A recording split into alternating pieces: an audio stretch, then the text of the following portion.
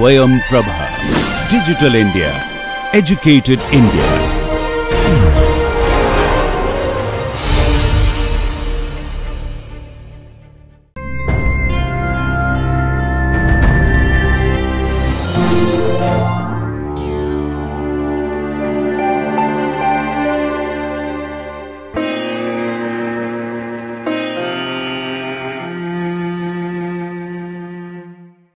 In today's lecture, we'll talk about atelectasis.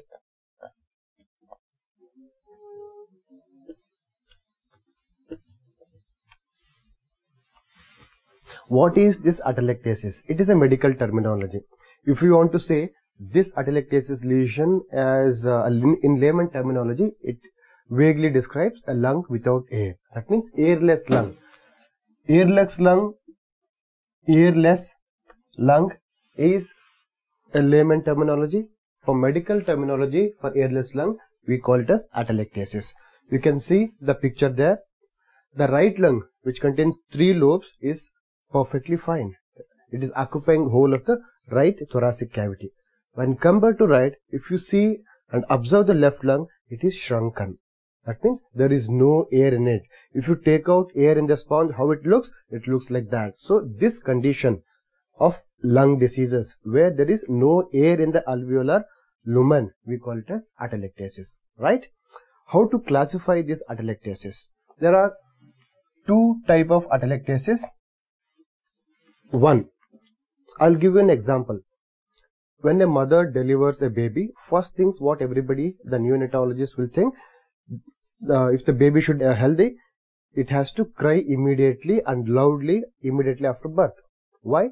The main thing is how much of a baby cries loudly, that amount of lung will expand properly. It is really used for proper expansion of the lung parenchyma. If there is no expansion of the lung parenchyma, that means there is no air. Whenever the lung expands, whenever the baby cries, lung will expand and air will enter into the lung parenchyma. It will become normal lungs. It will become voluminous lungs. So when there is no expansion, that means incomplete expansion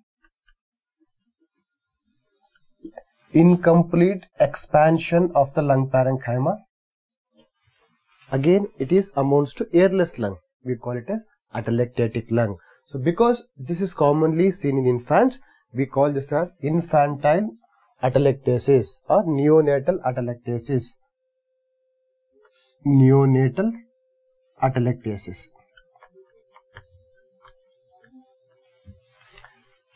And compared to this, if the airless lobe or airless lung occurs in an adult individual where the lung is already expanded, so we call it as collapse. Collapse. Because this occurs most commonly in adult individuals, we call it as adult atelectasis. Adult atelectasis. I repeat, atelectasis by definition, it is diminished volume in the lung parenchyma. Whether it is due to incomplete expansion when the baby is born, we call it as neonatal atelectasis because there is no air, there is no expansion of the lung parenchyma. If atelectasis occurs in adults where the lung is already expanded, then we call it as adult atelectasis. Right? Both you should be very much clear. Let's see. If you see this picture which is shown there, okay, in that schematic diagram, the left lung is essentially unremarkable, right? If you see the right lung, lower part of dark brownish color of the atelectatic lung, that is shrunken lung, airless lung. So what exactly happens? All of you should remember that whenever there is a atelectasis, if you think this is a alveoli, this is a normal alveoli, when you take out the air, what happens? Alveolar wall will collapse. No air in the alveoli. But the capillary plexus which are there at the periphery, will be essentially unremarkable. They are unaffected. That means blood circulation of the atelectatic lung will be normal. There is no impairment in the diffusion capacity or diffusion mechanism. The main problem is there is no air entry in the lung parenchyma. So these two things you should remember. Atelectasis means there is no air in the alveoli, but the capillary blood circulation will be unaffected. That is very important. You can see those schematic diagrams over there. The normal alveoli, how it looks. The air clearly enters into the alveolar parenchyma. Diffusion will be normal. Diffusion capacity will be normal. When you see the atelectatic lung, where it is collapsed, but the capillary plexus around the surface is essentially normal. So diffusion capacity is fine because of good blood supply. Problem is there is no air entry into this. No entry. Ultimately is these patients will present with decreased oxygen saturation, mainly because there is no air in the alveolar lumen. So these two things that you should remember. If there is atelectasis, how does the patient presents with? That means those are clinical features of atelectasis. Clinical features of atelectasis. Okay. If the atelectasis is affecting only small part of the lung parenchyma, a small portion of the lung parenchyma, because lungs, both the lungs are very much voluminous. Even if one lung is properly functioning, it is sufficient to give a proper adequate oxygen saturation in the blood, right? If only small part of the atelectasis of the lung occurs, it does not cause much clinical signs and symptoms. Patient will be asymptomatic. The patient will present to the clinical OPD, pulmonary OPD, only when there is severe air loss in the lung parenchyma. So what are those? When you don't have air in the lung parenchyma, what does patient will have? They will have difficulty in breathing. That we call it as dyspnea. All those clinical features are sequentially placed. When you have a dyspnea, what happens? You will have increased respiratory rate. Whenever there is increased respiratory rate, increased heart rate, tachypnea and tachycardia, right? And because of this, patient may have some kind of a chest pain. He may have chest pain. If it is severely affected, patient is severely dyspneic, the patient will have a cyanosis. He may present with cyanosis of the mucous membrane. That is, we call it a central cyanosis, right? And when you auscultate the atelectatic portion of the lung from outside, what will have? You will not have any breath sounds, absence breath sound at the atelectatic area. So these things you should observe. Okay, these are the clinical features, right? Then next thing is radiology. What happens if you take chest X-ray of any patient who is having atelectasis? That means airless lung. That is a picture of anterior posterior view of X-ray, chest X-ray of an atelectatic patient. What are the minimal radiological features that you see? If radiologist says that it is an atelectatic lung, so what are those important points to say it has atelectasis? One, if we observe, there are two arrow marks there, and the upper lobe is completely no air. That means there is homogeneous gray-white opacification in the upper lobe. You cannot see the upper lobe properly. That means there is no air in the upper lobe. The sulci become more prominent. The arrow mark what you are seeing, those are sulcus. They become more prominent. That means these are the two indications. If the atelectasis airless involves the whole one side of the lung, what all can happen? I'll tell you. There is two lungs on right and left lungs. If complete one lobe is atelectasis, that means it will become very small. What all can happen? Those two representative pictures, radiological pictures, all of you can see. One, when there is no air, automatically the other part of the lung will expand to compensate the deficient. So there will be hyperinflation of the other lung. Hyperinflation of the other lung. It will become more prominent, more dark in color. Then ribs will be widely spaced apart. On contrary, the atelectatic lung will become homogeneous. Whenever you see dark color, that means there is air in the lung parenchyma. When there is no air, it will become homogeneous. On left, the first picture, the left thoracic cavity is totally grey-white in color. That means whole lung does not have any air. Atelectasis of left lung parenchyma. Okay. So whenever there is no air, it will become homogeneous. The dark color will go off. One.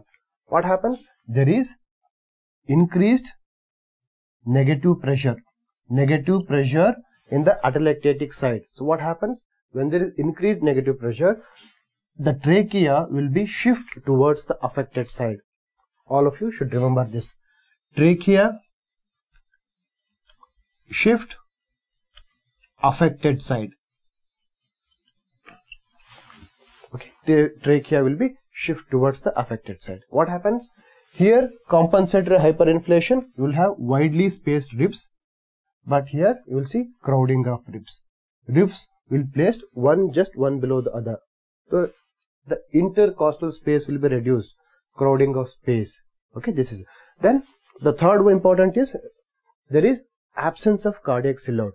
Silhouette sign means in thoracic structures, radiologists, they should able to identify each structure, the border of each structure, lung border, heart borders, anterior, posterior, medial, lateral. It can be easily made out in normal chest X-ray. When this is absent, we call it as absent silhouette sign. So because of complete air loss, homogeneous opacification, hyperinflation, the proper border, heart which is situated here, the heart proper border cannot be made out. So we call it as absence or diminished cardiac silhouette sign. So in atelectasis, what are the features? Complete air loss of the lung parenchyma, which becomes homogeneous, crowding of ribs, opposite lung compensatory hyperinflation, absence of cardiac silhouette sign, and pushing of the trachea towards the same side. I should say pulling of the trachea towards the same side because of negative thoracic pressure. All those things, the important signs for the radiologist to say that it is atelectatic lung. On top of that, if you see atelectatic portion, if one portion is atelectatic here, what will happen? There is a sudden cut-off of bronchial signs. Bronchial tree, bronchiovascular markings, you can make out till the pleural surface. But because lung is collapsed here, so it will be cut off. So cut off bronchial sign. Cut off bronchial sign or bronchial markings on radiology are again important features to say that the affected portion of the lung is airless or atelectasis, right? After seeing the radiology, let's see how can we divide or classify atelectasis. This is important to understand atelectasis properly. There are three main types of atelectasis. It has been shown in the schematic diagram there. What are those? One, all of you can read. One is resorption atelectasis. Resorption atelectasis, the first one. Second one, we call it as compression atelectasis. Compression atelectasis, and the third one is contraction atelectasis. Contraction atelectasis. Let's see why they have divided into three different types and what is its clinical significance. We'll talk about one by one. Resorption atelectasis, right? I'll put a lung parenchyma here. This is one lobe of the lung, and this is the bronchi which is supplying that lobe. Major bronchi and the part of the lung which is supplied by this bronchi. Whenever there is an obstruction at the bronchial lumen, at anywhere, this part, whenever there is a complete obstruction can be due to either foreign body or stricture, any neoplasm, whatever it is. If it is any lesion obstructing the lumen completely, that means there is no air entry into the lung. So air entry is completely stopped, affected lung. So what happens when there is no air? The air which is already there gradually gets reabsorbed into the circulation. So slowly this will lose its volume. First here then it will go down, it will go down, it will go down, it will become swell. So ultimately it will become complete airless portion of the lung parenchyma, which we call it as atelectasis. That's why the pathophysiological process which is involved in the atelectasis is the resorption of air which is already there in the lung parenchyma. We call it as resorption atelectasis. This is the pathophysiological mechanism. Let me ask you one question. If I take out this foreign body, stricture, tumor, whatever, if it is resected, if the air entry becomes patent, what will happen? The atelectatic lung gradually expand because there is no pathology here. Only whichever air is there which gets absorbed and it is collapsed. So this kind of resorption atelectasis is reversible atelectasis. Okay, when you have it is reversible condition. It is a reversible condition. All of you understood? Okay. Next come to the second point, compression atelectasis. The compression, the name itself indicates that there is something compressing on the lung parenchyma. For example, it is a lung here, trachea, and you have thoracic cavity, right? Any kind of a fluid or tumor which is accumulated in the thoracic cavity. Thoracic cavity, for example, either it can be air. If it is air, we call it as pneumothorax. Then blood, hemothorax. Air and blood, hydropneumothorax. Hydrothorax, hydropneumothorax, hydrothorax. Or any malignancy which is arising from the pleura or the chest wall, where all it can extend. If we want to extend, it has to extend into the thoracic cavity because there is a sponge-like lung which are situated. They cannot extend upwards or outwards because it is limited by rib cage, which is hard in consistency. So whenever there is a tumor, fluid or air in the thoracic cavity, it pushes the lung or it compresses the lung, depending on the size or volume of the fluid. It compresses the lung. So when you compress the sponge from outside, what all the air which is present, it will be gone. So this part of the lung parenchyma will become atelectatic. Hence, this called it as compression atelectasis. I will ask you the same question, whether compression atelectasis is reversible or irreversible. If you take out the fluid which is there in the thoracic cavity, if you drain out the fluid, if you take out the air, if there is a tumor, resect the tumor, what will happen? Gradually the atelectatic portion of the lung parenchyma will expand. And compression atelectasis is also a reversible condition. Right? Both resorption atelectasis, compression atelectasis, both are reversible conditions. All of you know, understood what is the pathophysiology of these two. Third one is contraction atelectasis. This is very important. Contraction atelectasis is the only condition where it is occurring due to diffuse inflammation or contraction of the lung parenchyma. If there is a lung, in chronic diffuse lung diseases where the lung undergoes complete fibrosis. Fibrosis anywhere in the body, the ultimate sequela is contraction because of deposition of lot of collagen fibers.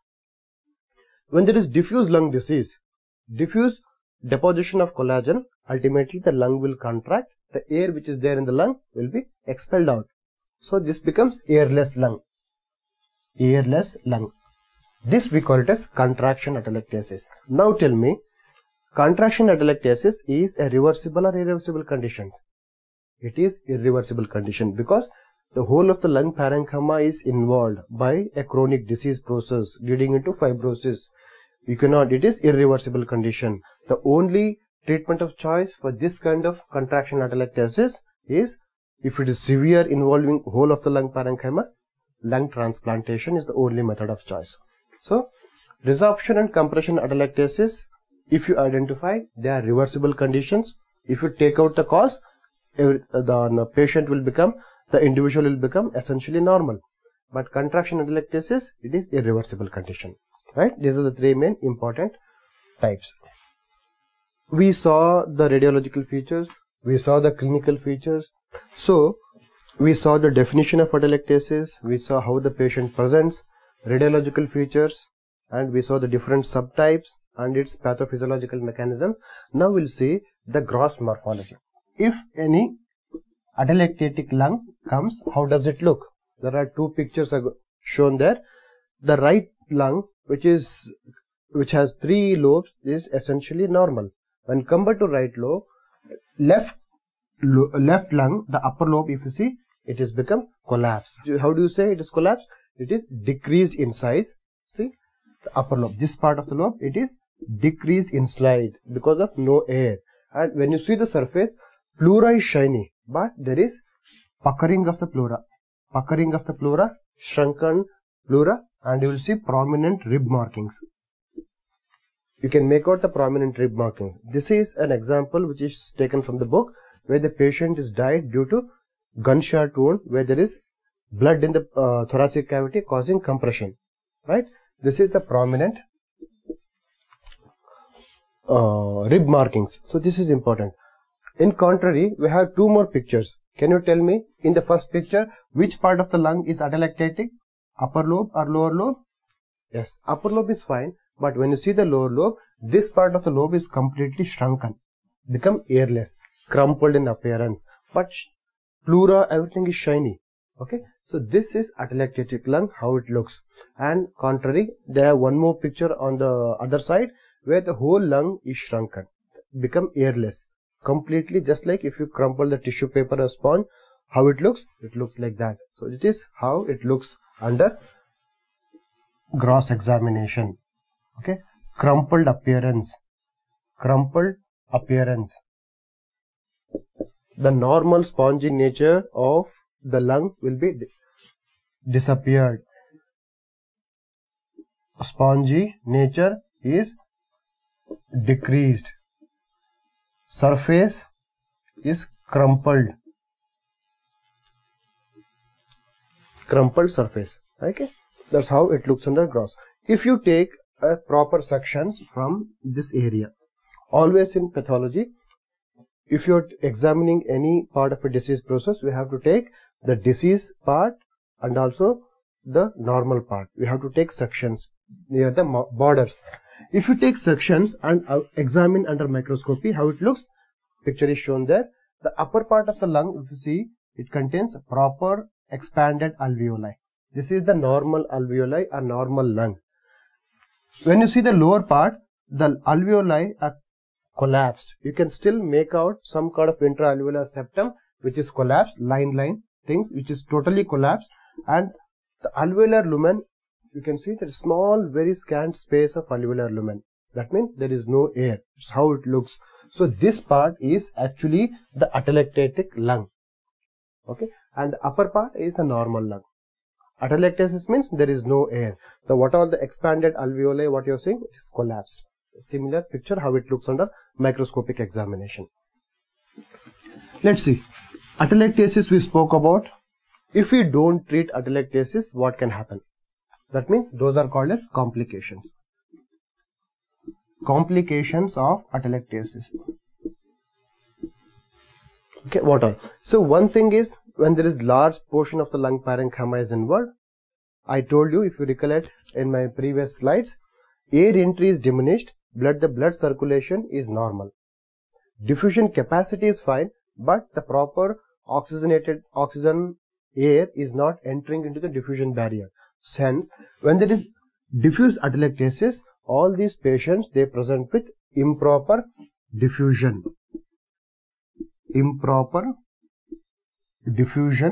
And finally they present with arterial hypoxemia, hypercapnia, tachycardia. So this is sequential. Ultimately, if you don't treat, it will go for respiratory failure.